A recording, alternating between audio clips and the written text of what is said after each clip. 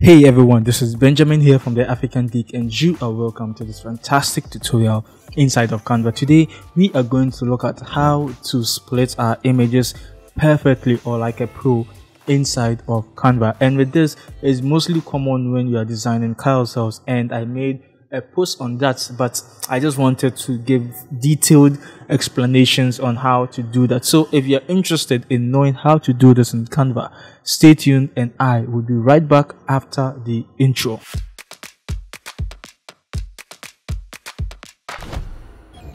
Okay, so the first thing we are going to do is to come to photos, and you actually need a photo to be able to get started with this. So I click on any photo at all. Maybe if it's this, yeah, I can use this thing.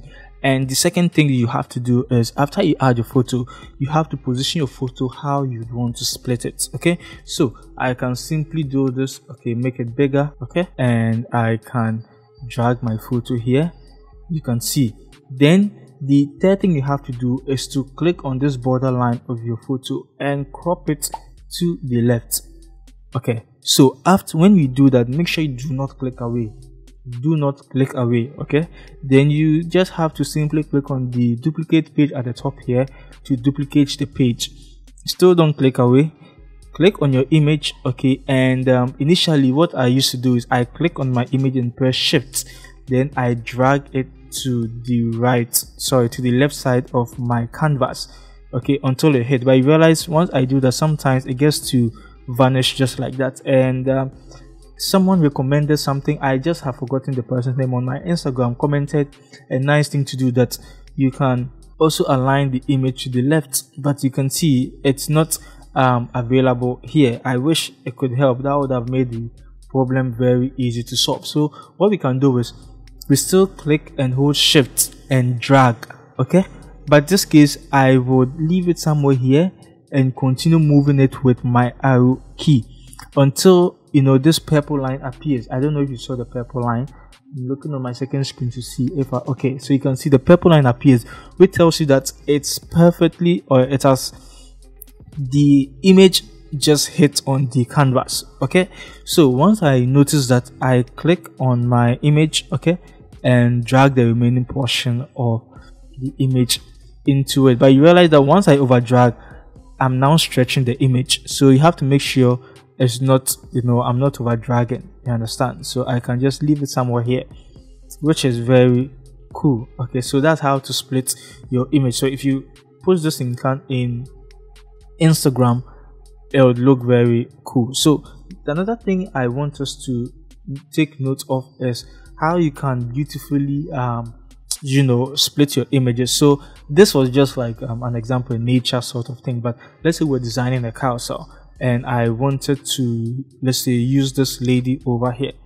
You understand? You realize that from the initial photo we used, it couldn't cover the entire canvas of the second slide. So what you can also do is, when you are cropping or increasing the size of your image, okay, you can see this center thing over here, this marker over here, which helps us to know that this is the center of our image. Okay, so I can increase my image to the point where this marker, like I mentioned, we will just have to make it hit the right part of our canvas. Okay, so then if I duplicate the page, all I now have to do is to make sure that it's hitting the left part. Okay, so doing this also just helps us know that we've divided our photo equally. You understand? So that's another way you can do this. Now let's look at something else. So in this case, I do not want to divide my photo equally. Okay, so I will pick an image like this, which is very good to use for your title page. So my title can be here, with the white space over here, and I can crop it here. So with this, what I usually get to do is I like to make about 30%, let's say 60% of my image. I just want it to show in the first slide and the remaining part of it in the second slide. But in this case, let me just do this quickly. Okay, so if I'm to duplicate the page and crop this and duplicate it, okay, and I slide it here, okay, Let me just do it quickly. When it hits, you can see, then I just pull it out, and just to make sure it doesn't, cover the whole thing. What I can do sometimes is, you can see, we can't just have this as a carousel, you understand, because it's not perfectly done. So what I try to do sometimes is I can rather remove the background of this image. Okay, so I can remove the background of this, and we just have to wait for Canva to do its thing. Okay, so once we do that, we realize that our image or our carousel will look very interesting. Okay, it's not fully saved yet.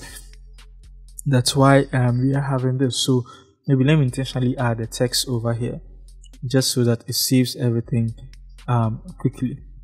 So what this does is, when someone is sliding, even though it starts with the yellow, with the same person, the image, but enters into a whole different color in the different slide. Okay, and what we can also do is, if you are using the Canva desktop app, you can just pick the color of the background and just make it, just have it with the background here.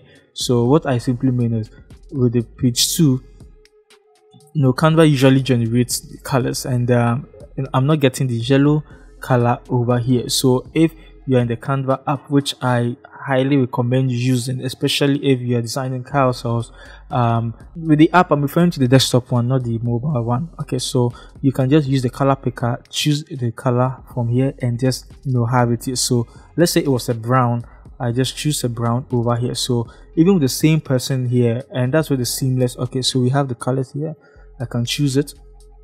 Okay, so even with the same person, but you realize that the background is 2 different colors, and it gives it a very interesting look. Especially, so if you want to see how I did this, there's a post I made on Instagram on I think using Canva like a pro, so using text, I believe, like a pro or so, and I use this image, so you can check it out. And I also spoke about how to split your images in in Canva. So yes, this is how I get to actually split my images in Canva, and also how I get to do things a bit creatively when I'm working with images in my carousel. So yes, I hope you found this helpful, and I hope this is going to help you to be able to create interesting carousels in Canva. The name has always been Benjamin, and before you go, if you are new, make sure to subscribe, because I always come up with interesting Canva tutorials. And you can also like this video, which helps the